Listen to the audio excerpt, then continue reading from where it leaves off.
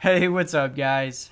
So, we've got another failure, a big fail, due to these cheap, crappy Chinese power supplies. This one really pissed me off because. So, now let me rewind a little bit here. So, yesterday I'm working on a very high priority, very tense project. I was testing a lot of things going on. It was actually for an automotive application. And I needed to power a board from 12 volt supply, right? And I picked up one of these really cheap power supplies just to do that. So we've got in input voltage, it's AC input, somewhat universal, 12 volts DC at 3 amps on the output. Okay, so fine, no big deal, looks nice. Yesterday I'm working with this supply and I've got this board and it's kind of doing its own thing, and sure enough, you get 12 volts at the output of this barrel jack. Everything works great, but I'm testing this board out, it's working fine, but it's got some switches to the going to the inputs of this board, and every time I'd go over to flip the switch, meanwhile my other hand's doing something else.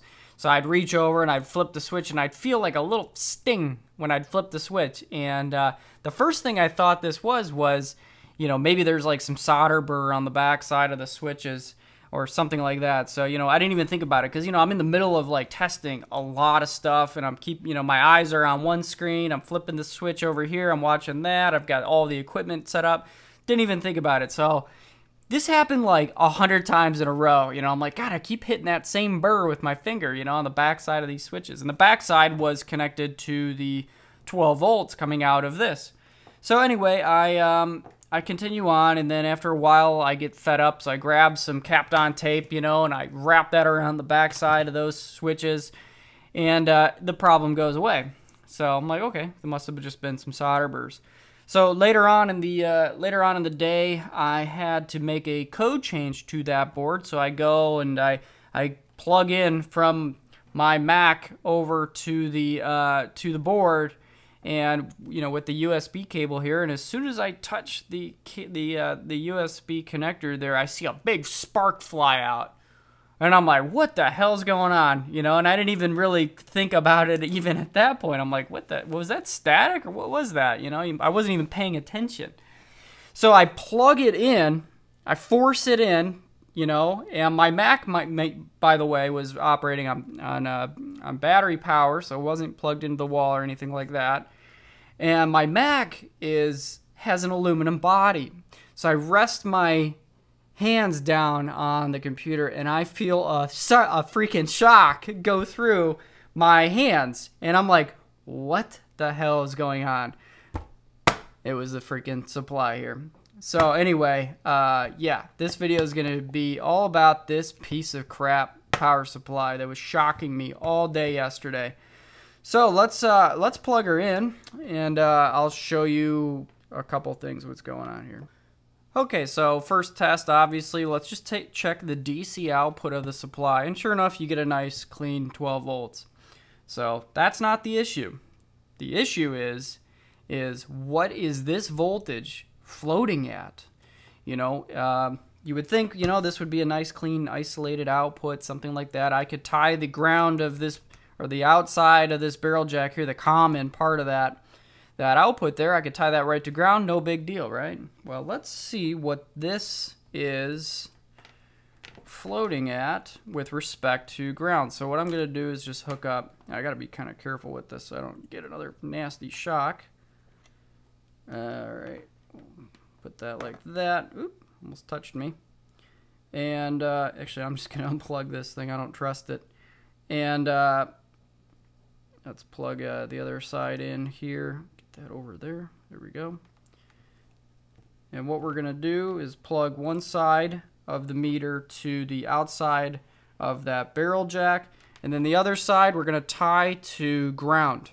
Okay, the actual ground, earth ground, coming right out of the wall there, and that's everything here is referenced to the anti-static mat, my wrist strap, all that stuff. So tied right to ground, and now let's throw this into AC volts, and let's see what we get. So there you go. We're floating at like 45 volts AC. from ground, earth ground, okay? So if my body is touching ground and I touch that, I've just touched 45 volts AC. And I've tested this with my actual Keithley calibrated benchtop meter. I also tested this with the oscilloscope. I'll throw that up right here. I took a snapshot of that. And this is true with both the outside of the barrel jack, the common, and the inside positive terminal as well. So they're floating at the same AC voltage. Now, you might be thinking, well, okay, a lot of isolated supplies might be flapping in the breeze. They're isolated, their outputs, they could just kind of float around. But as soon as you bring them in to ground, that grounds them out, okay? That creates their reference, their output reference, which would be fine, right? But not so much, because let's actually hook it up an LED to this, and let's see if we could actually drive some real current off of that. So here we go. Okay, so now I've got an LED hooked up here. We're going through a 100K ohm resistor, and I've got this LED in backwards. So the cathode is actually connected to the resistor side because I'm connected to the outside part of the barrel jack here. And if you saw in that scope shot, our reference to ground is actually the negative part of the AC waveform. So that's why I've flipped that LED around. We'll plug it in real quick here. Mind you, this is through a 100K ohm resistor, okay? And you should see the LED turn on there. So we're pushing enough current through that 100K through the LED to actually light it up. Okay, so, because, we were seeing some, like, crazy peaks in that AC waveforms, like up to, I think 180 volts or something like that. So, I mean, this has got some serious power that's floating at, so... let's test something else now. Let's actually test the current going through this from this outside part of the barrel jack through a 10K ohm resistor to earth ground. Okay, so I've got the equipment hooked up here, and now I've got the outside part of that barrel jack connected to one side of a 10K ohm resistor, and then the other side through the meter to ground, just to see what the current through a 10K could be. So I'll go ahead and plug this in here. We'll take a look. And you can see that gets up to 6 milliamps AC, which might not seem like a lot, but through a 10K, and I'll unplug that. Oh yeah, and that is burning hot. In fact, I did this same test off camera with a 100 ohm resistor, and it blew up. So anyway, we've got some serious power here. So let's crack this thing open and see if anything looks obvious. Okay, so we're opening this up, and I don't expect to see anything of high quality whatsoever. Usually when you tear these things apart, it's usually just junk, single-sided PCB. This is a switch mode power supply, so I'd hope to see a little better quality, but no, it's still all just junk. Single-sided PCB there. Looks like it's a pretty standard.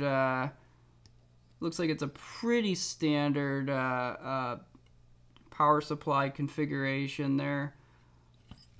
We've got a heatsink going along the side here for the switchers, and we've got the isolation barrier. Nope, I'm doing that all off camera. We've got the isolation barrier going through here. You can see we've got some opto feedback for the primary side. We could actually look up these part numbers, but I mean, within seconds of opening this up, I could tell you what the problem is. Take a look. Let's see, I can't get any closer than that. Let's see if I can pull this up. Right there. So right here is the ground pin connecting to the main AC input. And even when I shake that, you can see it flapping in the breeze. It's just sitting there, not connected, floating. Was that done on purpose? I doubt it, but that looks like a problem. Alright, well, I fixed up that solder joint, and how did that get there? I fixed up that solder joint and retested everything, and that was not the problem. And you'll see why in a second here, because you know, if you look at where that ground pin comes in, it comes into the board right there and then goes nowhere else. So the ground pin has no functionality on this board whatsoever. I looked at both the top and bottom side of the board. The ground pin comes in, mounts right there, and that's it. Not really sure why they didn't just use a cord like this that has line and neutral coming in, no ground, but whatever. So, you know, when I saw that at first, you know, you see that terrible solder joint there, and you think, well, that's got to be the problem. But it wasn't, because I retested everything and I got the same results. But to me, you know, the aluminum heatsink that goes across the entire board mounts to both sides into copper. I mean, it's making an electrical connection into the board. That seems like the biggest problem to me. I mean, sometimes you get away with that depending on what that signal is on both sides, but to me, there's something just not quite right about that. So what I did was I clipped one of the leads going to this heatsink down on the board. You probably can't see it. But I went in there and I clipped the mounting stud going to this heatsink there. And just to see what would happen. So let's go ahead and power this up again. And the first thing I want to do is make sure that I didn't break anything in the power supply. So let's take a measurement real quick here of the DC voltage. Okay. Power that up. And there we go. So we still have 12 volts DC, so that's good. Now let's check the reference to ground. So just clip that on right there. Don't really care. I'll go to AC. Actually, I'll go just to be consistent. Okay, now we're looking at the outside of the barrel jack to earth ground. Alright, so it's still floating at 42 volts AC. But is it just floating up there with no, you know, energy to earth ground, or is it like before where I could actually pull some serious current off of that floating voltage? Let's test it with the LED. Okay, so we're all set up here. I've got the now the outside part of that barrel jack connected through the 100K through the LED to earth ground, and we're going to check it with both polarities there too. Okay, and the LED is not turning on, so that's good. And we'll just go ahead and flip that around real quick. Still not turning on. And I did check it with my oscilloscope, and when there is a load on this floating output there, it does zero it to ground. So it actually will match down with earth ground when there's any kind of load. So it doesn't have the energy or the capability of actually pushing energy out through that floating voltage. So let's actually prove that out real quick here. I'm going to terminate that 100K right to ground now. So it's through 100K to ground, and I will take my meter here, still in AC, and take a quick measurement right across that 100K.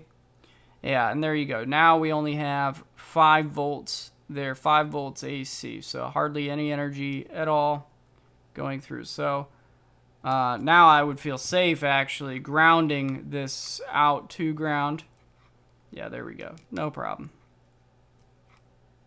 And I now feel safe to actually touch this this power supply output. Although I'm not going to. I'm going to throw this thing right in the garbage or destroy it. So yeah, there we go. We're looking good.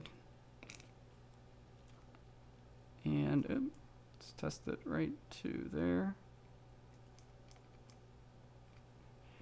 And then check the input output there, or the 12 volts. Yep, everything is still good.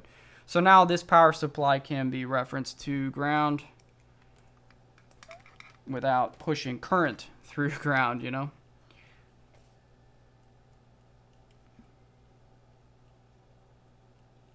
Just making sure. Before, you know, this is the same situation as before with the USB jack. You know, this was powering the entire project. That outside of the barrel jack was connected to the USB connector, and as soon as I plugged my cable in, boom, big spark. So that's the same kind of setup that I'm testing here with ground. Yep, and no big deal. I was just checking to make sure I had my ground cable still plugged in, but yeah, we're good. Alright, so anyway, I know I'm dragging this video on forever, but there you go. So be warned. Now we know that with this power supply, it was not a manufacturing issue. We have a real design problem here. And I mean, maybe I'm missing something. Maybe that's the way it's supposed to work, but the fact that I'm getting shocked by this power supply... What the hell did I just do? The fact that I'm getting shocked by this power supply scares me. So I'm going to go and destroy this thing and take my loss, whatever this cost me, what, $5, I think?